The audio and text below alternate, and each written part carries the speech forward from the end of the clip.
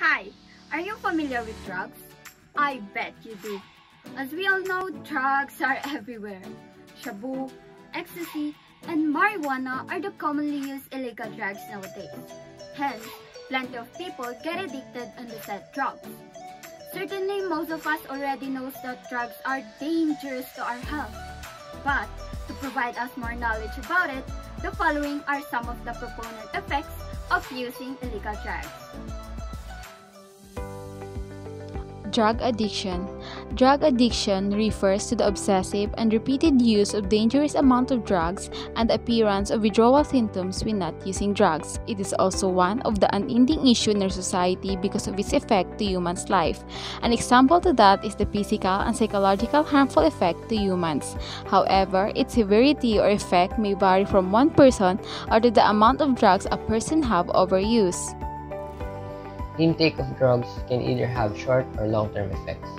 Paranoia, depression, anxiety, aggression, and hallucinations are just some of them. Taking drugs damages our brain.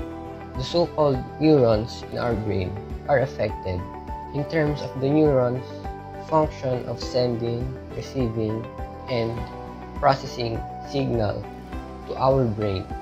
Basically, our minds are altered when we intake such chemical compounds. However, these are not the only effects of drugs in our body. Drugs also affect the physical state of the consumer. Change of appetite, increase of heart rate, and slurred speech.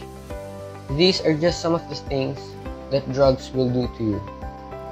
Some of these are short-term effects, but all of it will eventually lead to long-term effect. Addiction, organ problems, mental health damage, and many more. So, make sure to stay away from drugs for your own safety. In addition to that, intake of drugs may also affect your social life, including your relationship with other people. For example, loving homes can be divided by the strain caused by drugs. Trust begins to erode. Relatives may become more guarded if a relative abusing illicit substances acts with aggression. Marriage may end due to changes caused by addiction. Communication becomes more difficult, highlighting frustration. It can also cause users to become paranoid about their relationship, like thinking that their friends and relatives are turning against them. Lastly, those used as illegal drugs are subjective to imprisonment.